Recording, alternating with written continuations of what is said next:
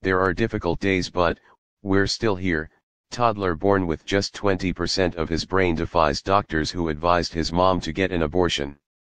Jackson Buell was born with just 20% of his brain and most of his skull missing.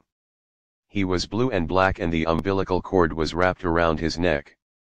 Doctors had no idea what had caused such a huge defect but warned his parents that he would survive for hours, maybe a few days at the most.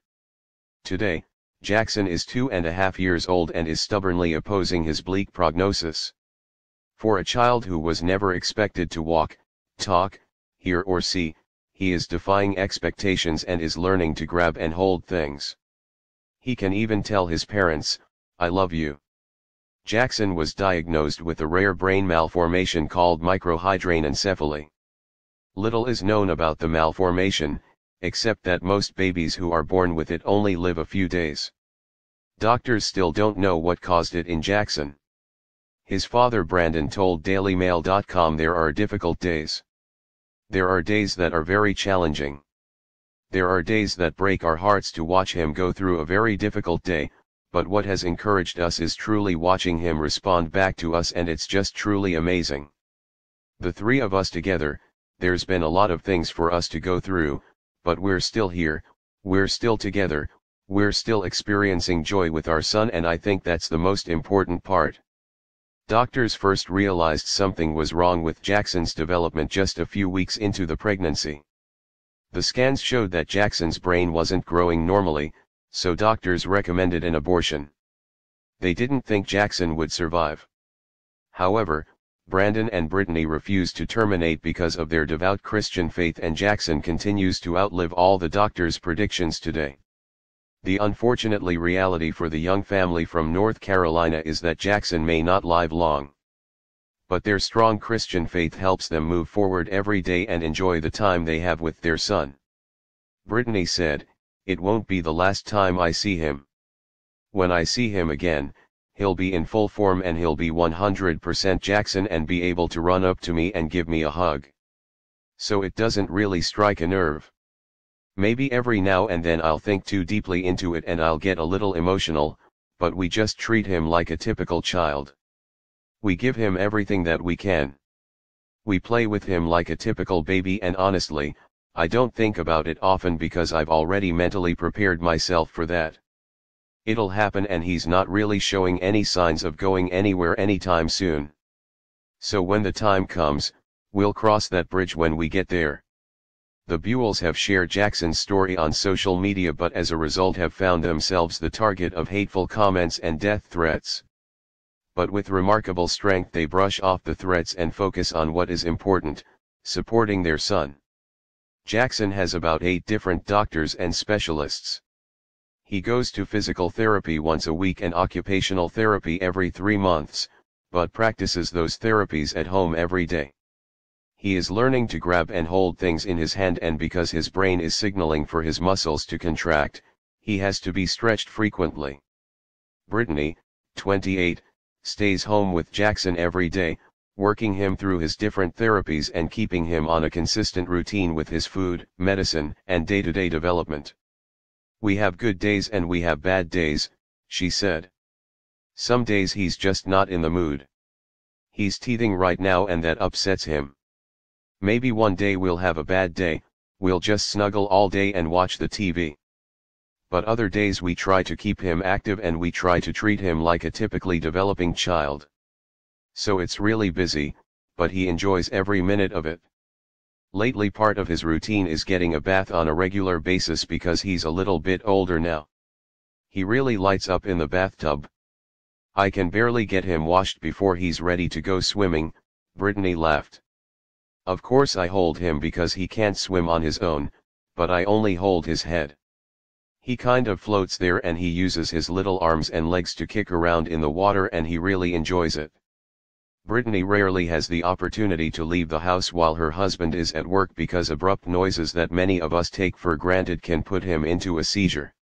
She explained, "There's a lot of things that he has a hard time tolerating outside of the house, like grocery shopping, loud noises, the slamming of the shopping cart. If I'm outside of the house and a motorcycle goes by, all of these abrupt noises will bring him into a seizure, so a lot of times I just don't leave the house. However, when we are here and if he is having a good day, we'll go around and walk around the neighborhood so it's not too difficult. But on the harder days, it's nice when Brandon, 31, gets home from his job at a local Christian radio station, giving Brittany the chance to run errands and get out of the house while Brandon takes over. Brandon said, "I'll come home from work and the first thing I'll do is I will put my bags down and I'll instantly go grab him, snuggle with him, talk to him about the day. And that's not just spending time with my son, that's also giving my wife a much needed and well-deserved break. That's just honestly part of our daily routine, part of our life. He's our only child, it's all that we know. It's normal for us. And we love every minute of it, even if it's completely exhausting, we still love it because he brings us so much joy." Jackson has always smiled a lot, but now that he's older, he says words like mama and addy, for daddy. He even says "I love you" to his parents. Sometimes it's extremely clear, other times it's just syllables, Brandon said. He's showing us that he knows us. He communicating with us in his own way. Jackson is even starting to recognize his favorite toys. Recently Brittany put Jackson in front of his toys and he recognized his favorite, a hard plastic green turtle that lights up when the buttons on its shell are pressed. He actually grinned and gave it a hug, Brittany said. He grinned so big and gave it a huge hug and was pressing the buttons immediately. Jackson is also improving his arm movements, reaching and grabbing for things. Brandon said, "With everything he's up against and with the brain he's actually missing, the fact that he's able to do those things just blows us away." Brittany added, "He definitely surprises us by the minute." It took doctors a year and 6 incorrect diagnoses before they finally determined Jackson had microhydranencephaly. Though microhydranencephaly can sometimes be inherited by a recessive gene, but there is no evidence that Jackson inherited it. During Brittany's pregnancy, she, Brandon and Jackson were all tested for it, but the results came back negative. They are currently waiting on another, deeper genetic test to see if there are any indicators for the disease that are harder to find, but those results will take much longer to come back. Doctors know very little about microhydranencephaly and they are all still shocked he has lived this long. For the Buells that just means that every day is a gift. Brandon and Brittany know they will most likely outlive their son, but that doesn't make a difference to them, Brandon said. "The longer we're blessed to be with Jackson, the longer we're blessed to have him and to hold him, the closer we get with him, the more that we love him and the more that bond is strengthened. That means that that moment will be that much harder to withstand, but we don't talk about that very often.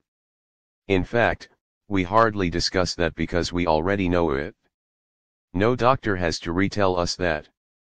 We know more than anybody else could ever imagine, the realization of our situation, but it does not change a thing. It does not change at all how we view our life, how we view our family, how we view our beliefs and how much we love Jackson because he deserves the best from us as his parents. And that's what we strive to do every single day no matter what." He added, "If we were going to lose Jackson, then there was really nothing we could do anyway, so why not choose joy? Why not just choose to celebrate his life no matter how long we are blessed to have Jackson?" Brandon and Brittany started the Jackson Strong Foundation in March last year as a way for Jackson's life to give back to others. "We believe Jackson was created for a purpose," Brandon said. "His life certainly has value and a purpose, so we built the foundation around that. The foundation raises funds and awareness for neurological research, advocacy for people with disabilities and pro-life organizations. And in January the foundation donated to 3 organizations that each follow those areas of focus. In September, the Buells also had a book published called Don't Blink, to help celebrate Jackson's life and to share his story with more people. Brandon said, "It gives background to Brittany and I, it gives background to the pregnancy and the diagnosis we first received and our decision and shortly after Jackson was born. And to be honest with you, Jackson changes daily, so the book is a great perspective on the beginning of our journey, but it certainly is not the end of our journey whatsoever. Along with the publicity, the Buells have also seen negativity, including hate mail and rumors about their family. They've even received some death threats, people saying they plan to go to the Buells' home in Florida, where they lived before North Carolina, to kill the family. But Brandon and Brittany aren't fazed by the hatred. They laugh it off as much as they can and refuse to respond. Their hatred towards us has only caused us to have that much more conviction that we're doing the right thing, Brandon said. We must be doing something right if they hate everything we stand for and they want to try and stifle anything we're trying to do. But as a family of faith, we just delete, we block those people. We don't respond in kind. And honestly, we pray for them because all our family's trying to do is do something positive. I mean, that's why we wrote a book. That's why we started a foundation. The Buells believe that Jackson's story is about inspiration and encouragement to others, which is why they share his story so publicly. Honestly, we're just so proud of Jackson, Brandon said. He's our son and we love him like any parent should love their child regardless of any obstacle, any challenging disability. We're just proud of him. We're trying to do the best for him, give him the best that he deserves. And anyone that finds out about Jackson, his life, and his story, through the book, through the foundation, through any interview we do, through any speaking engagement I might do, it's about advocating for his life, and that his life can benefit the next person.